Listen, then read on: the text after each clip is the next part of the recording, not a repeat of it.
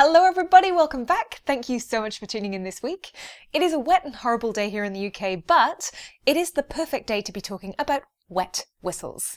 Now, one of the questions that gets thrown around the tin whistle community a lot is, how do I stop my whistle from clogging? Now, whistles do get clogged the more you play them. Some whistles and some materials clog more easily for some people than others, and some of us are wet whistlers. So I have done my research online for you guys and accumulated all the tips and tricks that I can find that will help to declog your whistles and allow you to play perfectly for longer. So let's get started. Tip number 1 is to simply warm up your whistle. Now, I know this is the basics and it's obvious, but some of you guys are missing this step at the moment, and it is so simple.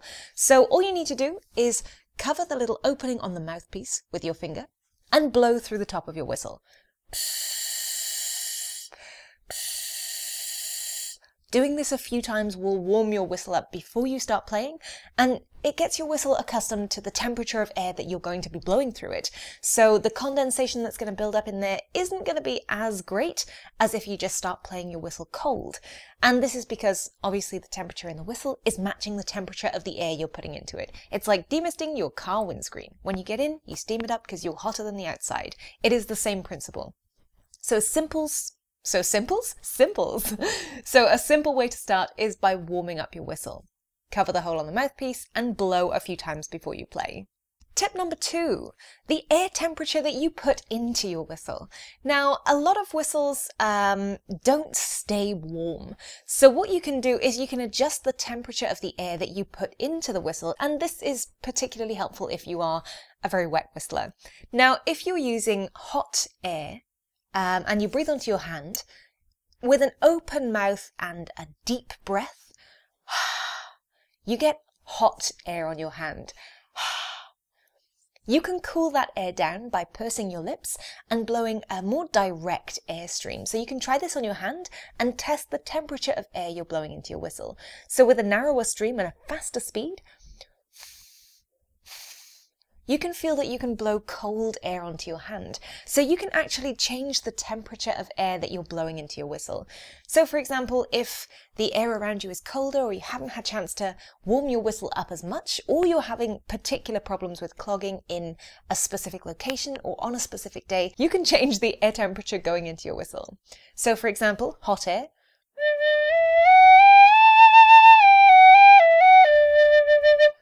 Cold air.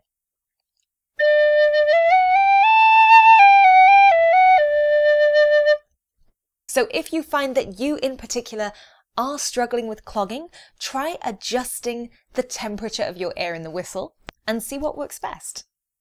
Tip number 3. Now, going back to warming up the whistle, you can keep your whistle warm during sessions by using a hot water bottle. If you heat this up and you lay your whistle on it during the performance, make sure it's not too hot because you don't want to be melting or warping your whistle. But during your performance, this will keep your whistle at a warmer temperature if there are times when you're not using it. Now, I personally prefer to use a heated sort of rice or wheat bag, as obviously this is tin whistle shaped, and there's a nice indent here for your whistle. Super cool. Ta-da! And your whistle ends up on its own little heated cushion. Now this is great, as I said, for keeping your whistle warm in between sets that you're playing. And yeah, especially if you're recording or if you're playing live, this is a really helpful tip. So go for a heated wheat bag, microwave it not too hot, and this will help keep your whistle warm. Tip 4. For particularly wet blowers, the angle of your whistle can help to prevent clogging for a little bit longer. If you think your problem is with saliva, and that seems to be dripping out from the whistle or running down the whistle or coming out the bottom of the whistle, then it might be that you're simply blowing or allowing a little bit too much saliva to enter the whistle. Obviously, some people can't help this. It's just the way our mouths are made. But the angle that you hold your whistle might help. So if you think of gravity is going to be drawing all the moisture downwards while you're playing, if you're a particularly wet whistler, all that moisture is going to clog in the mouthpiece if you're holding your whistle downwards. So holding your whistle at a more straight angle might basically mean that you blow less saliva into your whistle. It might mean that you clog your whistle far easier because the saliva doesn't come out, but it might be worth trying. If you think you're forcing too much spit and saliva into your whistle, try adjusting the angle of your playing. So rather than straight down, you could play straight out.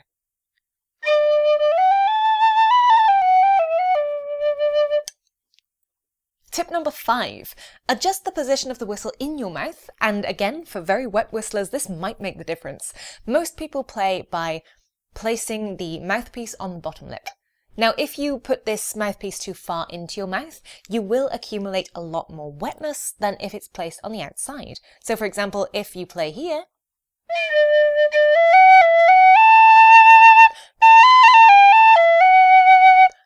you're going to be allowing your spittle to smother the outside and the inside of the whistle, the back, the front, everywhere. So make sure the whistle mouthpiece is positioned perfectly sort of on the outside of your mouth, nowhere near the spit.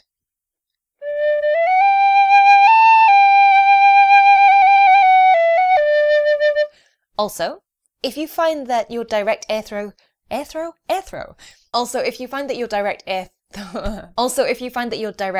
through the center of your mouth is causing a lot of spit and saliva gather up in the mouthpiece, then you can also play from the side. Now, I've seen a lot of whistlers do this. It does slightly affect the amount of air pressure and the directness of your airflow, but it might help with saliva and clogging if you play from the side of your mouth.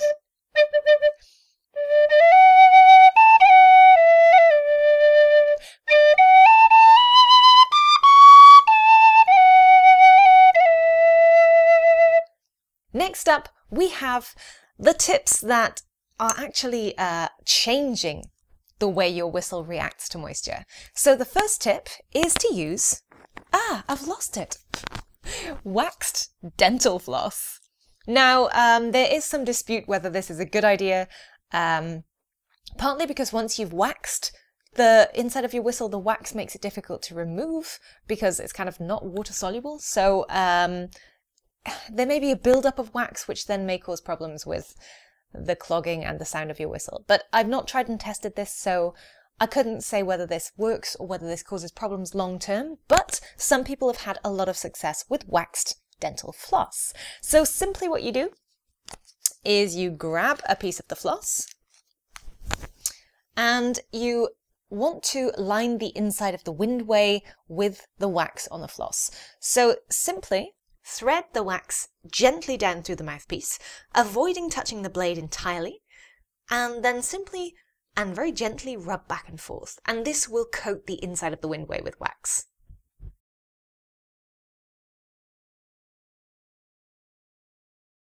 The next tip is to use toothpaste.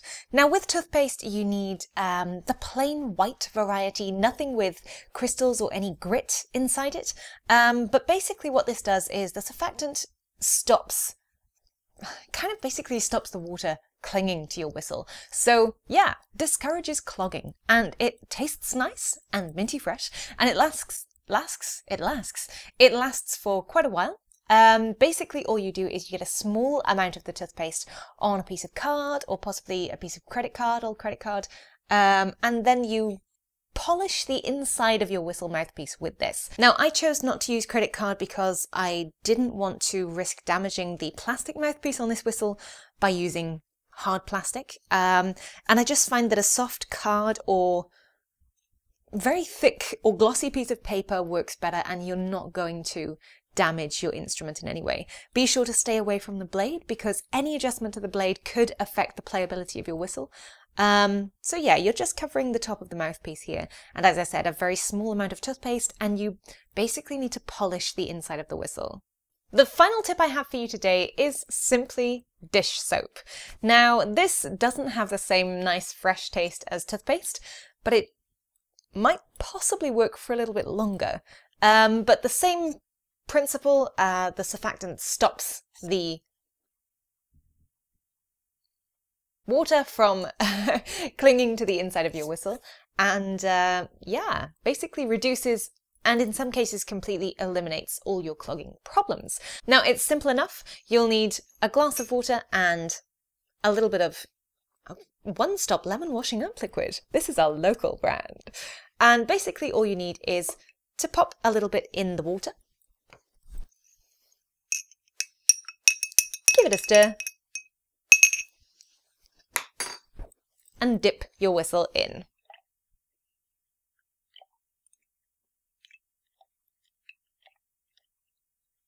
Now, if you're playing in front of an audience, you can have a little glass next to you and you can dip your whistle in. Make sure you've got something on hand to wipe the whistle clean.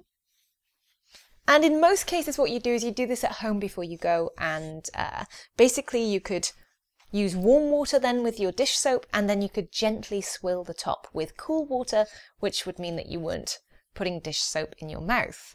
If you do play a lot, you might get a few bubbles, especially if your water to dish soap ratio is a little too strong on the dish soap side. So you only need a few drops to make this work.